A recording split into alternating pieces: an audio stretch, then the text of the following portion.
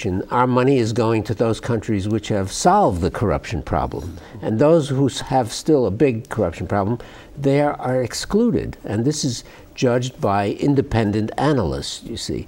Now, the big problem I see on corruption are those countries which don't need foreign aid. Those are the countries like Nigeria, Equatorial Guinea, which have lots of oil money, and Angola. How do you deal with that? It's very, very difficult because the oil revenues go into a separate account, and only certain people can sign the checks on that account. This is something that has to be solved internally. I can't see how the United States or any other country can help them solve that.